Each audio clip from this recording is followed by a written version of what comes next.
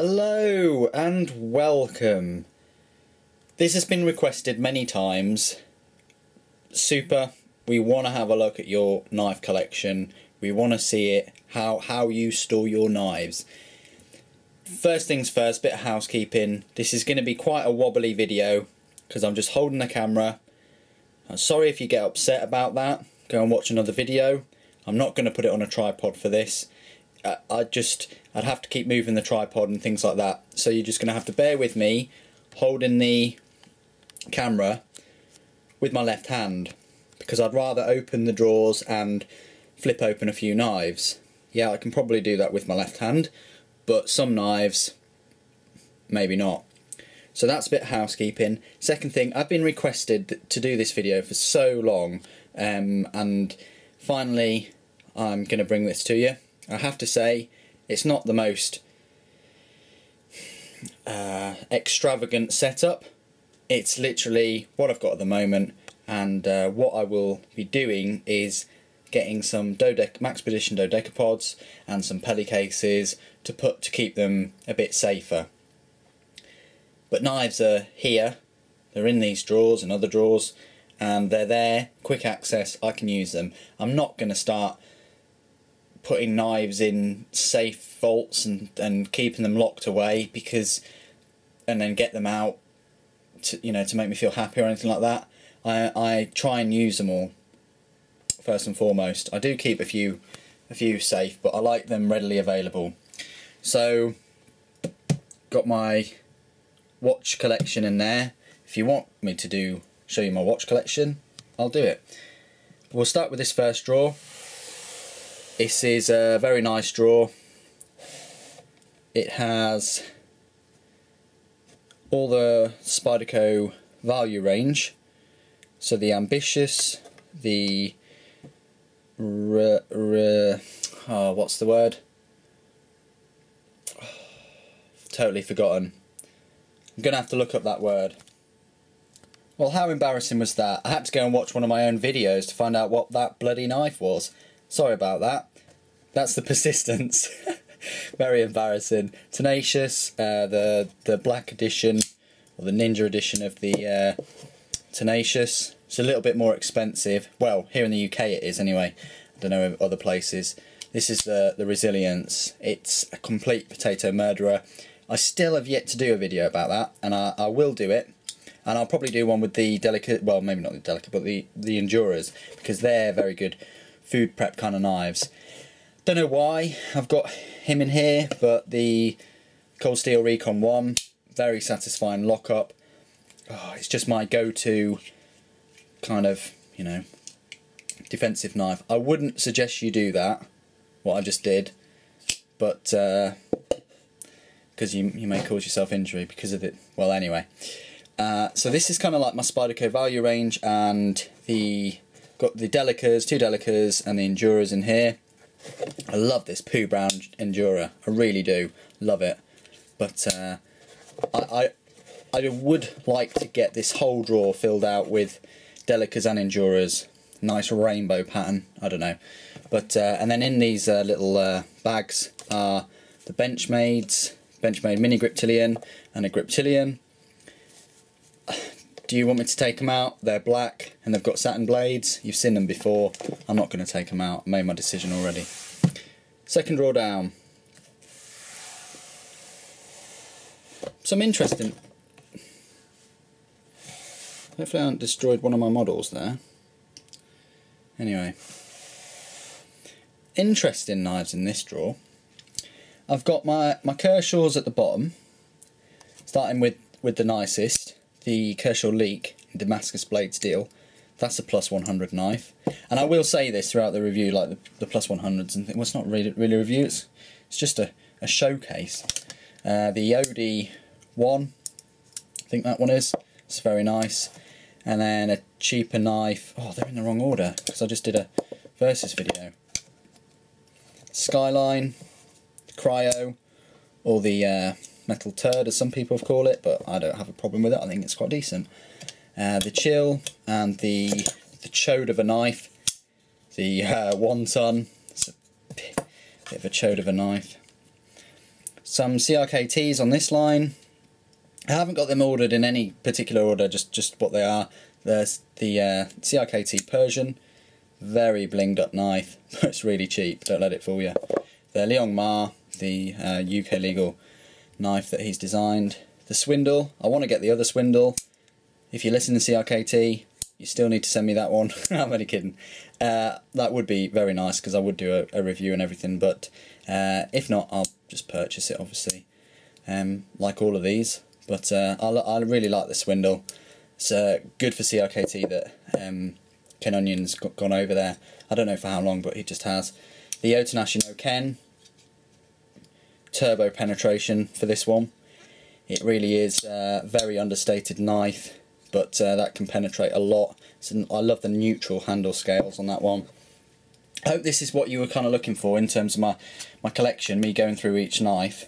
But the Marta Razor, not a huge fan of this one anymore. The steel's let me down a few times, and it, you know, it's locked, but it's got this extra lock and it just wobbles about. And to be honest, I'd rather just use a fixed blade or pull out the pole force, because nothing has beaten that yet.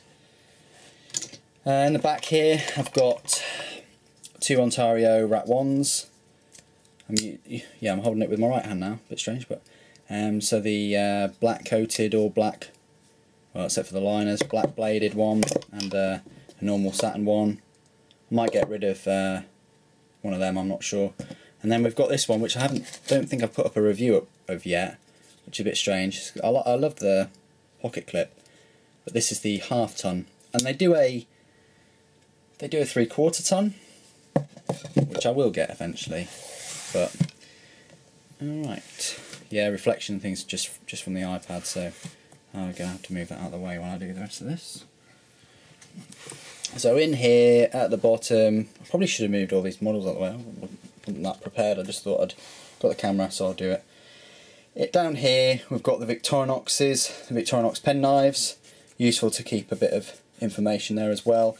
This is the Victorinox Swiss Champ. I love the leather. The leather cases, if you can, try and get a leather case for all of them, because the really does protect them, and they're just amazing cases anyway. For a tenner you can't go wrong. I think that's just the Champ. It's just the Spartan, Solo, Farmer, Soldier, the new Soldier, two CRKT Slip-Its.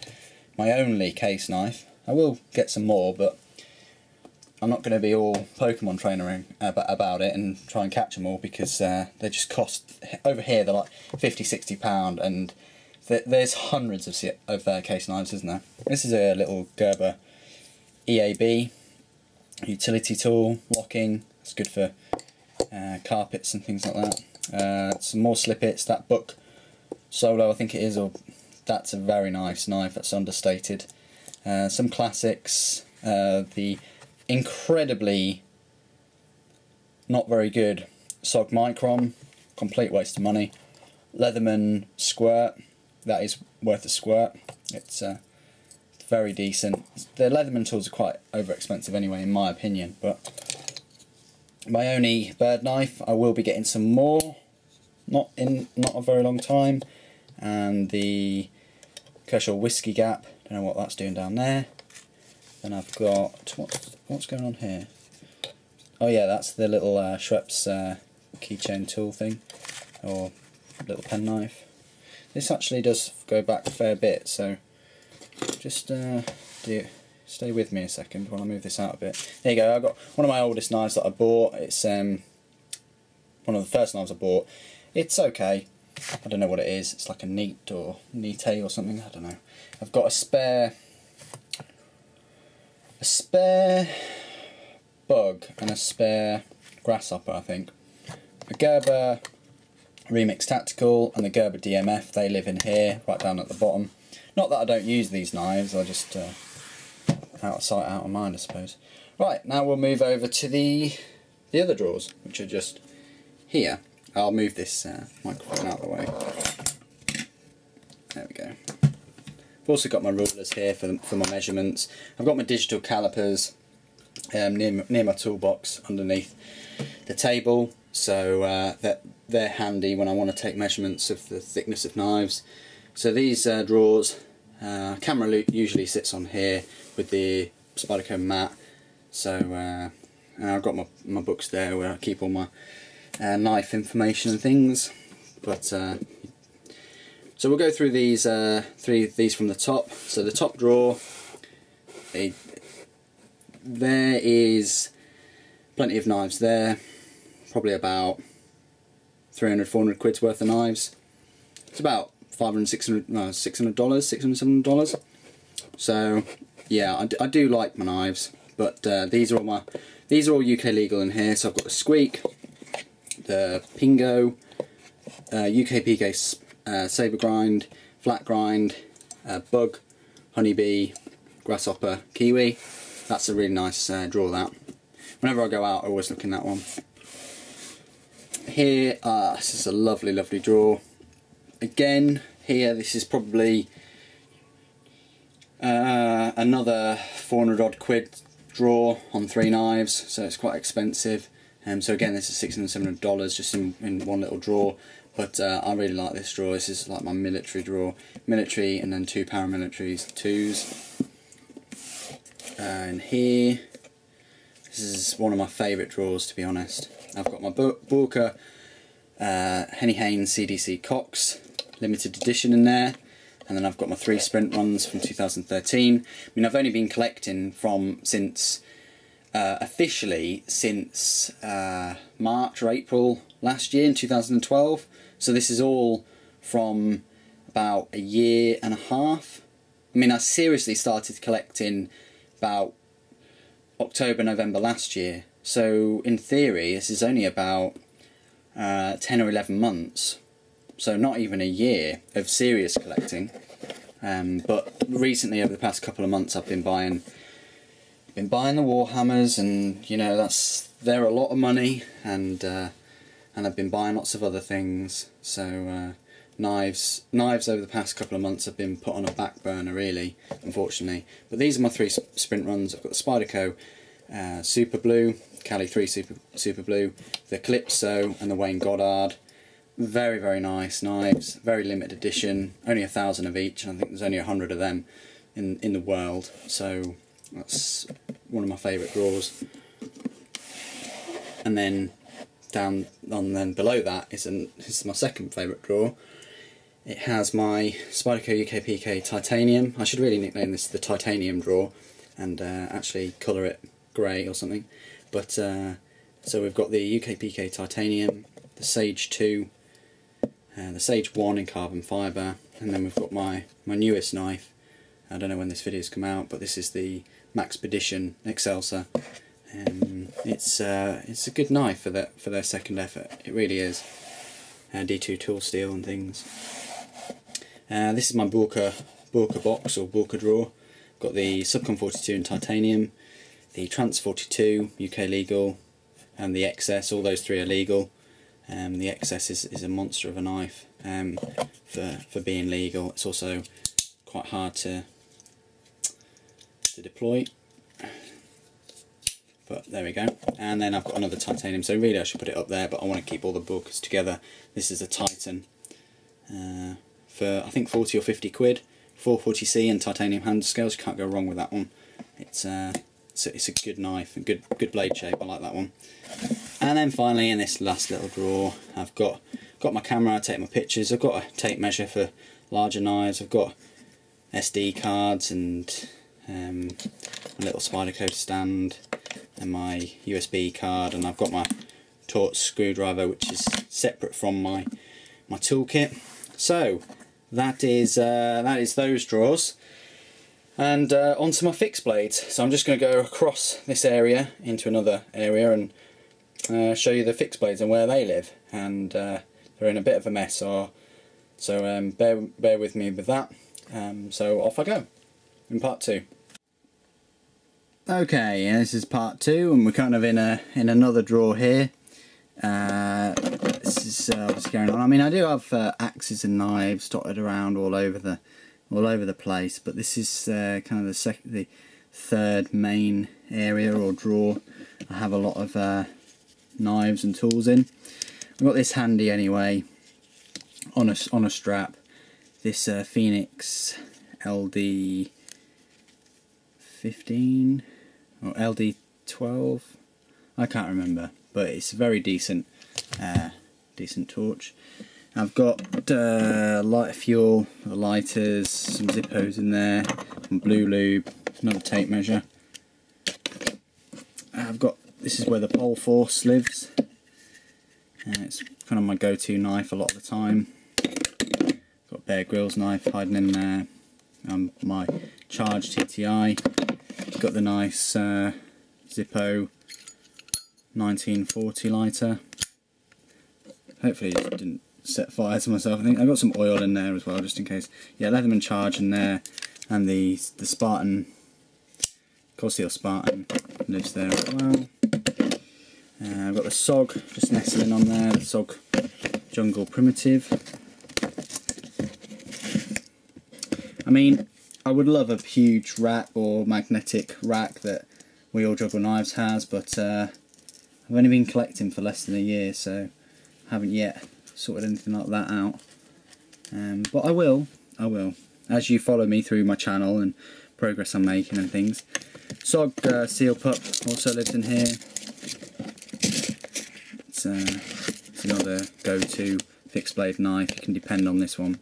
It's very decent for any kind of thing that you want to ask for it, really. So that lives in there. One of my favourite, if not the favourite, fixed blade knife I have, Spyderco Shemrock for £130. You can't go wrong, you really can't. Full tang, skeletonized in that tang as well, might I add. Shemrock VG10, made in Sexy City, well, Seki City. Is it so? Yeah, Sexy City, there we go. So, don't worry, I'm not just throwing these at my feet or anything, I am putting them somewhere. Also got my Tomahawk, my CRKT Kanji T-Hawk, SK5 carbon steel, very nice go-to tool that you can throw. I'll leave it at that. And the pole force carry case. I mean, I suppose I should really put the pole force in there to give it a bit more protection, but the thing's built like a tank anyway. Does it really need more protection? I don't know. It's up to you. Got a load of cleaning cloths and things. I've got an Oakley cleaning rag. I think they cost about 10 or 15 quid, but they're really, really worth it. I mean, if you haven't got one, even if you haven't got a pair of Oakleys, get one, because one of those microfiber cloths, it's much, much better than the you know, the cloth cases that they come in. This is a very, very decent cloth for any eyewear. I just want to sell that because it's bloody good. Another very nice fibre cloth thing. Got a cheapo LED headlamp, bit redundant because I got that Phoenix headlamp. Got these, which are pretty funky because you can put them on top of the. A bit strange, but you can put them on top of the torch, and then you've got kind of like an instant lightsaber or a traffic wand. They're useful, especially the white one in a tent if you want to have it as a. It changes the ambience really, or the luminescence really. You know where I'm coming from. Instead of being a single direction, it spreads the light in an area, disperses. It's like a light disperser. I've got the minigun. I mean the Prometheus torch, as I nickname it. I'm not going to put it too bright, but that was just a second setting. But it is a very, very decent torch, or flashlight, as you may call it. Yes, it does get hot, but it's a Phoenix TK45. Runs on 8 batteries. Put it this way, I've had it nearly a year.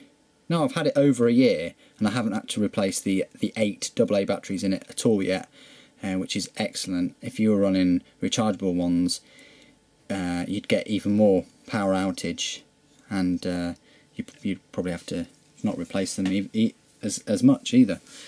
I've got a little case for the Leatherman Juice S2. Don't know why I got it, because I keep the Juice S2 in a different area, but that lives in there. Got another cloth for like an iPhone or iPad cloth. I've got this Bear Grylls Ultimate Knife, that lives in there as well. I've got another Phoenix, the cheapo Phoenix, an E21. I've got the Mora Bushcraft Black. It's a nice knife. That's bushcrafting knife. So that's where most of my outdoor gear lives, in this area or drawer. I've got another little hatchet or tomahawk, Fiskars X5. I will be doing reviews on all these axes this month in October and November. It seems like an appropriate time to do it when you're cutting logs for the winter. I mean, you'd probably be doing that in the summer, wouldn't you? But oh well, because then it gives them time to dry. But there we go. That's that. I've got an old camera and an old pair of binoculars. They're just, I don't use them at all. I've got the big policeman's mag light there, and I've got this, one of my favourite flashlights, Phoenix LD22. If you can get one, get the most updated version, because they just can't be beaten for a double AA battery flashlight. It's excellent, and this is just the case for the LD12, I think. And so I've got all the other mag lights in there, and I've got this cheapo light from B&Q or something, I can't remember, but that lives in there as well. So that's this drawer where I keep most of my fixed bladed knives. Yes, I haven't got the huge axes and things in here. I haven't got the zombie war sword or the Bowie, so I'll leave that to your imagination where they're left. Arm's reach normally, but that's my whole knife collection, and some fixed blade knives and some flashlights and things. So this was a request, and like I've said before, if you do have a request, put it in the comments or something, or PM me, and I will do my very best to fulfill that. It's kind of a request promise, because I do enjoy making these videos, and if I can help you guys and girls out with gear and reviews and things like that, I will do that. So thank you for joining me today. Thanks for the requests, all of you people that did request them. As I say, it's not the most elaborate area to keep the collection in, but I will be upgrading it, within the next couple of months, so I may do an update video on that. But thanks for joining me. Please do comment, rate and subscribe as normal, and take care.